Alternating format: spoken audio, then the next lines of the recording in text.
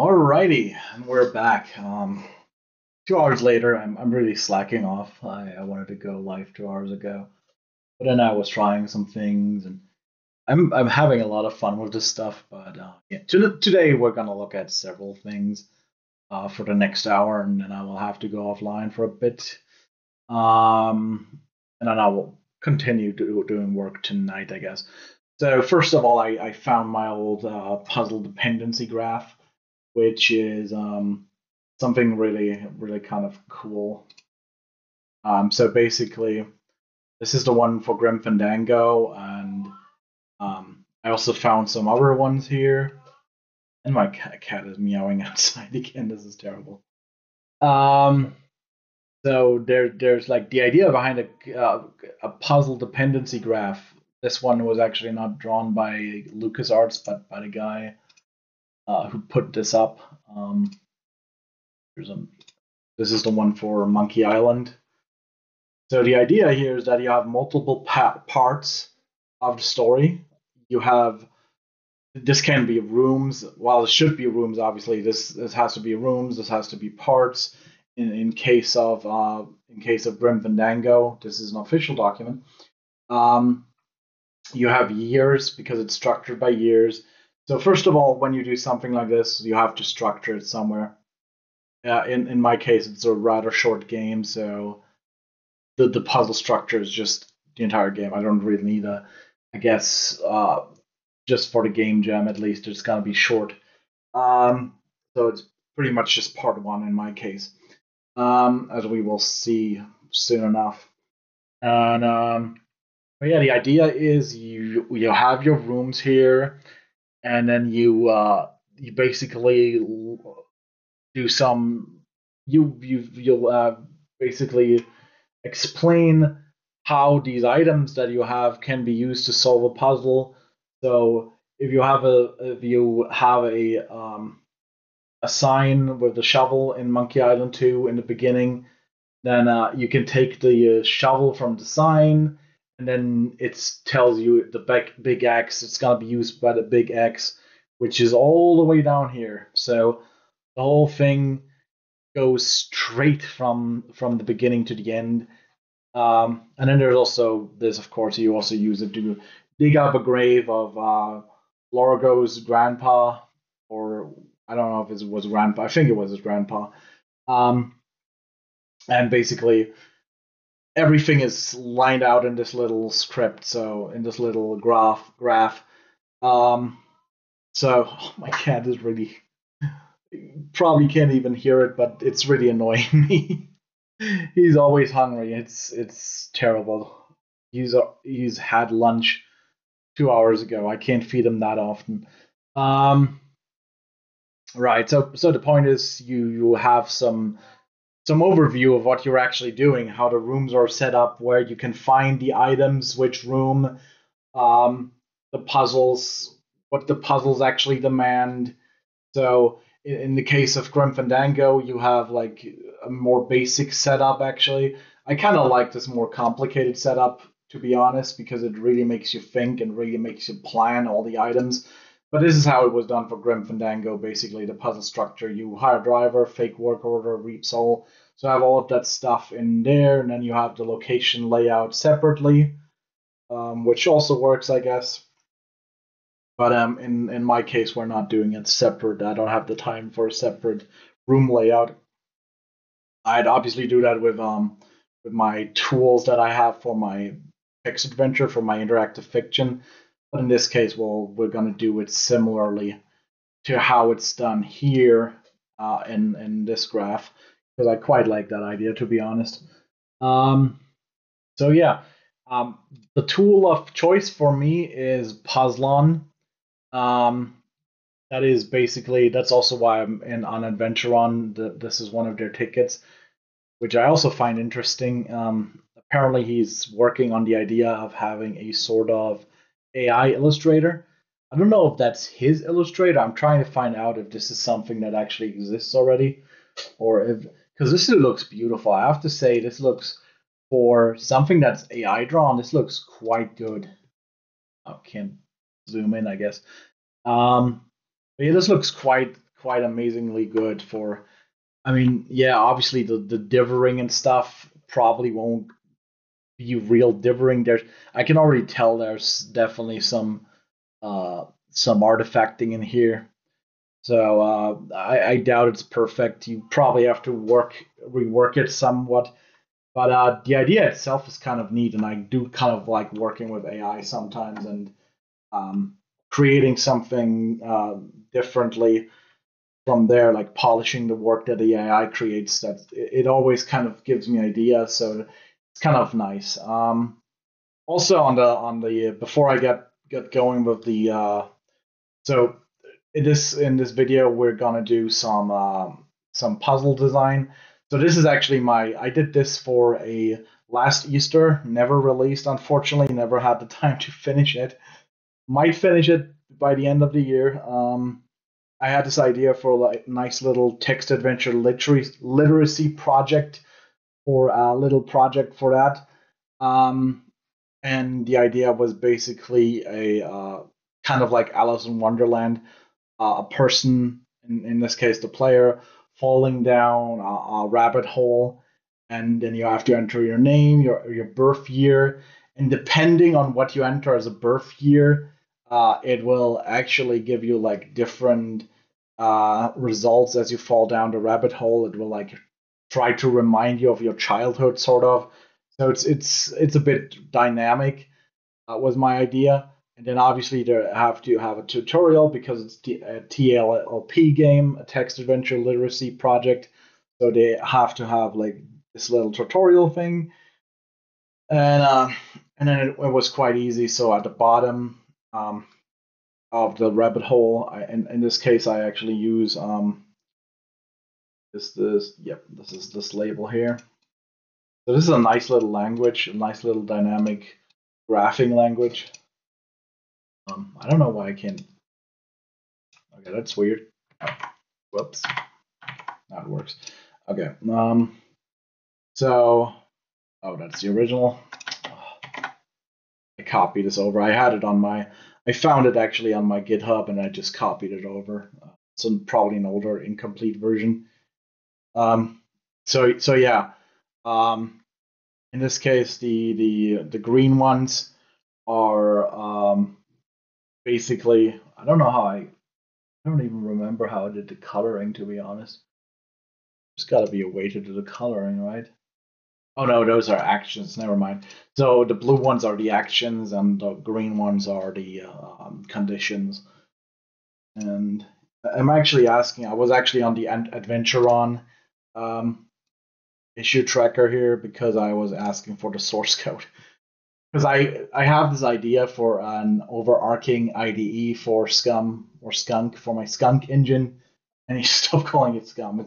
I mean, it is basically that, but it's gonna be far more advanced, and yeah, obviously Scum is also trademarked. Um, but yeah, the idea is that I want the source code for this so I can have an overarching IDE and have like a puzzle dependency graph editor inside.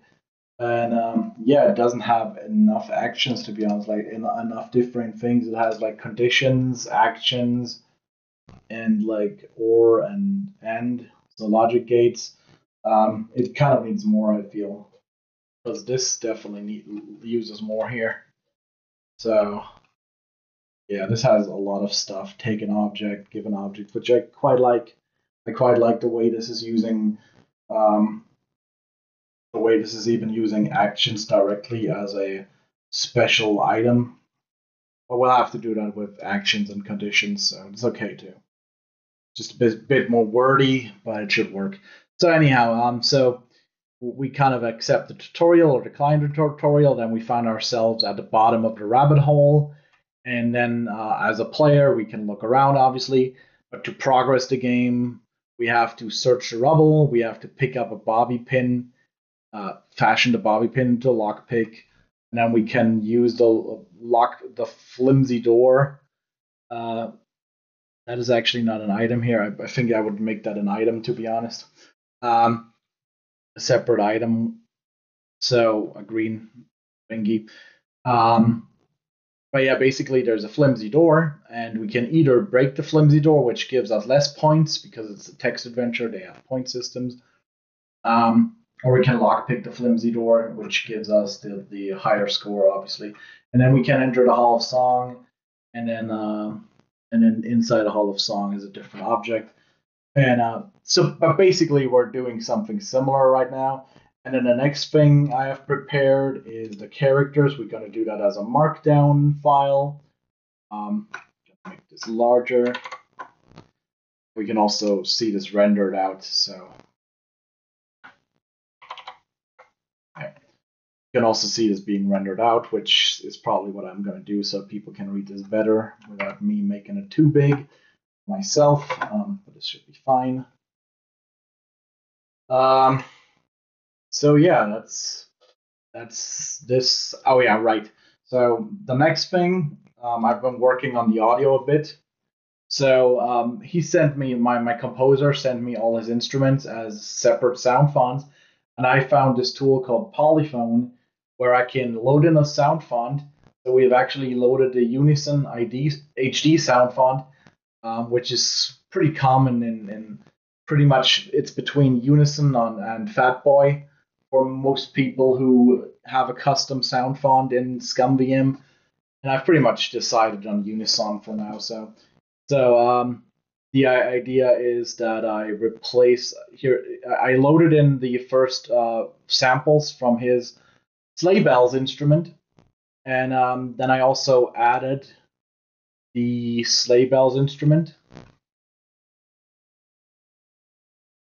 and then down here as a pattern, a preset, I added it to banjo actually. So the when you play the banjo, you're actually playing back those sleigh bells. So yeah, that should be fine. That should work well. And it's still too low volume currently when I do it in ScumVM directly. But by default, it should really work. It just needs a bit more work. Um,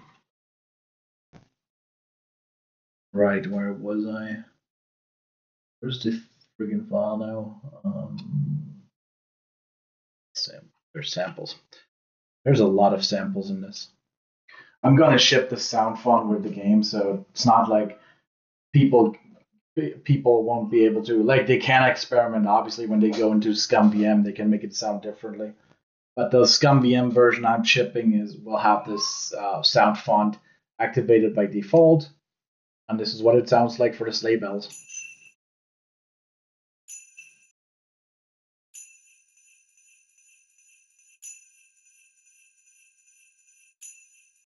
Yeah, so that's another thing, and so that's pretty much it for what we're gonna do today. So now I'm going to the character sheet. We're gonna make it short and sweet, just like this Grim Fandango one here. So we're just writing a line or two for the characters that we're using in the game. They even have like bone beavers. Um, okay, so they kind of introduce all the characters here.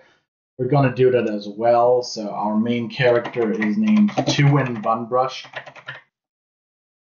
and right. So how do I do the EM brush? I never know how to do the longer brush.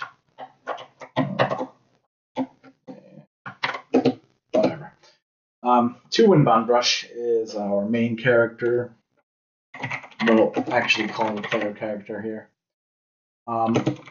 Sweet, gentle, a bit naive, being funny. Sweet, gentle, a bit naive.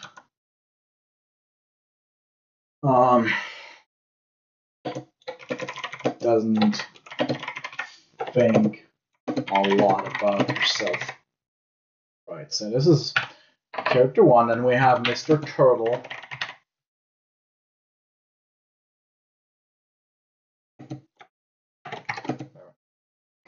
Stuck up teacher. We'll call it male turtle. It's obvious actually. Well, no, that's obvious. Come on. We don't need to add that. Stuck up teacher, obsessed with Aristotle, quotes.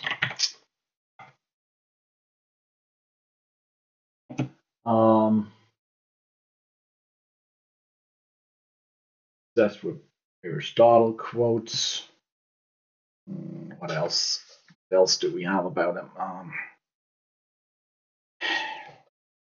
Not very caring. I'd say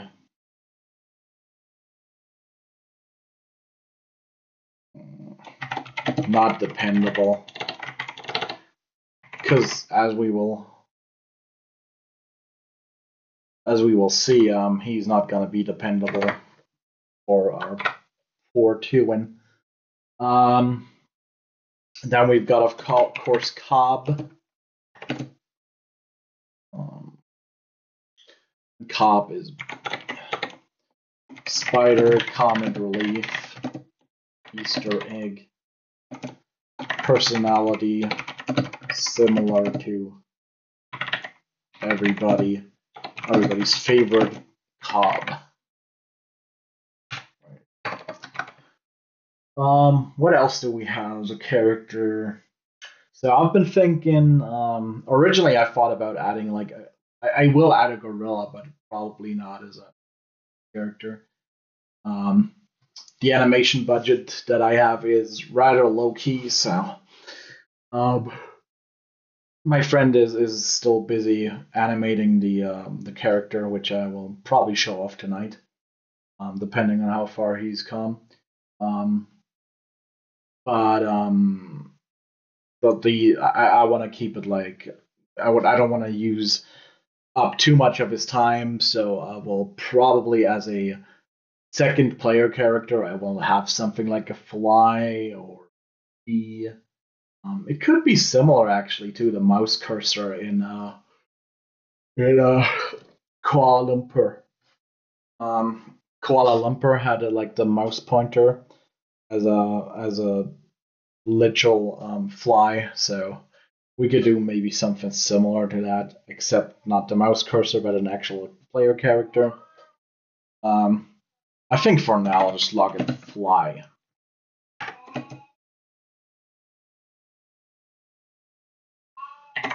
Random encounter. Helpful. A bit arrogant. Calls himself Flying Ace. And the Red Baron. There you go. So there we go. And then we have 2 pupils left, so we do have a monkey. And we have a hare, and we don't have names for these yet. So the hare, fast reader and arrogant about it, doesn't actually retain any information. So he's reading, but he doesn't actually retain any information. And then the monkey is a maths ace, but only when the algebra is banana based. Right. So that's our basic setup. Those are our characters. Obviously, aside of Tuin, none of the characters exist yet. I am working on Mr. Turtle already, so Cobb as well. Monkey and hare I haven't started at all. And since the fly is just going to be a few pixels, it should not be too much of a budget. Like literally, it's going to be a couple pixels, and the wings are going to be some small grayish pixels, and then it just like it should be very easy to animate. It shouldn't even need to like have different directions and stuff. So yeah, that's it for that. That was rather quick, to be honest. I think I'll make it a quickie because I have to go somewhere still. Yeah, before I leave that before I leave this video and maybe start another recording later today. I don't know if maybe I'll even merge the two videos before I upload them. Um, there's some news about the PlayStation 5 Pro. It still annoys me, this whole thing. I know it's kind of off topic, but it still annoys me. Um, the PlayStation. So Remedy actually talked about the PlayStation 5 Pro, and I mean their engine is what was it called, Northlight. Their engine is really beautiful. I've played Control on my Xbox Series X. It's beautiful. It's fluid. It looks gorgeous. The light effects. It's everything I want in a modern ray traced game. Like the global illumination is really good in this game. So they obviously know what they're talking about. And but the thing is, this is also kind of interesting. By the way, they have like 2D monochrome art for this. So yeah, the point is they know what they're talking about, and now they're saying that Alan Wake 2 on the PlayStation 5 Pro will actually be an 864p game. That's gonna be the native internal resolution, and then they trust that the PlayStation 5 Pro can upscale it to 4K. But obviously it's still gonna be 864p internally. It's gonna look beautiful, no doubt. I've tried FSR before, but it's still a difference between this and native. AI can upscale, but they can't add like detail that doesn't exist in the first place. So it's gonna look like that missed free video I did last night, where it's probably gonna be like areas that are gonna be mushy, and unless they take really good care of not making it look mushy and muddy. Um, but yeah, it's kind of like everybody was saying like, or not everybody, but a lot of fanboys were saying, oh, the PlayStation 5 Pro is gonna blow every gaming PC out of the water. But gaming PCs can still do higher resolutions. They can at least do 1080p native without any upscaling, and yeah, this is without ray tracing too. Like the game will be in 60 FPS, but it will be at 864p internal resolution, and it won't be ray tracing. So this super powerful console that is being sold for almost $1,000, it doesn't seem too powerful from what I can tell. Um, but yeah, that's just the gist of it. I'm not too positive. I'm gonna wait for the PlayStation 5 Pro to hit the bargain bin, and then I might get one. I have a ton of PlayStation 5 games already that I bought or pre-ordered. Before I ended up actually switching to the Xbox Series X because I already have that one. Um, but I foolishly bought a lot of PlayStation 5 games without owning one. But yeah, I'm not gonna spend all that money on a PlayStation 5 or PlayStation 5 Pro. I'm gonna wait until this actually hits a decent level. And since I'm more into classic art myself, if I ever wanted to develop for any of these consoles, what I would really love is for some new kind of index color mode. An index color mode that is like more than 256 colors, at least 512 colors, because I think that's still manageable. And 512 would probably look really good. Um, and or maybe like some sort of texture mode where you have an alpha blending and all that stuff, but then you also have the option of having one or two colors or 10 colors or whatever set to index mode. So kind of a mixture would be kind of nice if that's possible. So if anybody could build me an API like that, that would be awesome. I would love to program for something like that. A system where you can, Gilad is my favorite character. I would love for a system where you can basically have index colors on demand, so you can do color cycling, because color cycling. Oh yeah, I wanted to show that one off. I actually kind of I took one of Mark Ferrari's, which is the guy who made all the art for Loom and most of it for Secret of Monkey Island. He kind of got LucasArts to embrace divering and to make scum compress with divering. Um, so that guy had like a lot of art, and I took one of his art pieces and I kind of cropped it into my engine, and yeah, and then I since I actually found the original deluxe paint files that he made, all the color cycling information was in there, and um, yeah, I took his. It's not the exact same speed because the speed I couldn't read from, not in graphics 2.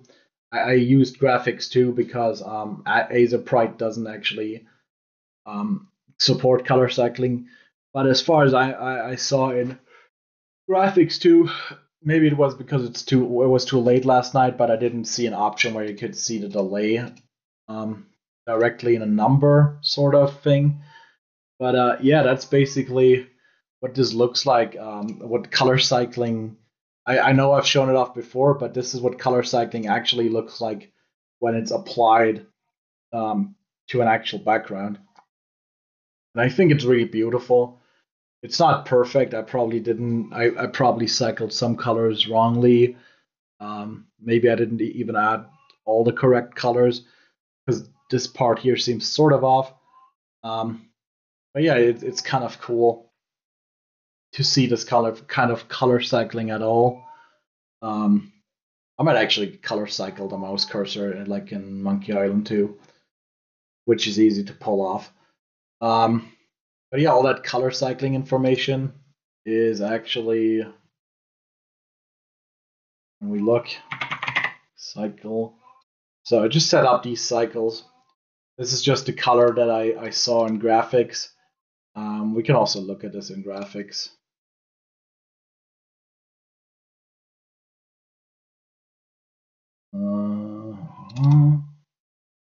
Provided I can find it. There it is. Coral LBM. There it is in all its beauty. Scale. So when I go in here, turn on cycling. And this is kind of what the original looks like. Okay, it's not quite the same compared to mine. Mine is cropped, obviously, so it's larger to begin with, and yeah, the pixels are kind of not the same, obviously. And this part actually, that's interesting. My part, okay, it's just not a perfect match, but I did take all the cut the information from out of this one, and then I just looked at the indexes down here. Maybe I didn't even take the right indexes completely. Oh yeah, I didn't see that this one actually 63. Did I? No, 64. I think this was missing completely. Is it? Oh no, it is 63. Never mind. But yeah, in theory it works. It's not looking as beautiful as here, of course, which is also mainly because the resolution is completely different, of course. So this is much more zoomed in. It's cropped, so I think it's rescaled as well a bit. But in theory, it works. So it's just quite nice to see that it works at all in action, and I will use that a lot in my finished game. So yeah, that's just it for now. That's just it for this video. See you later today.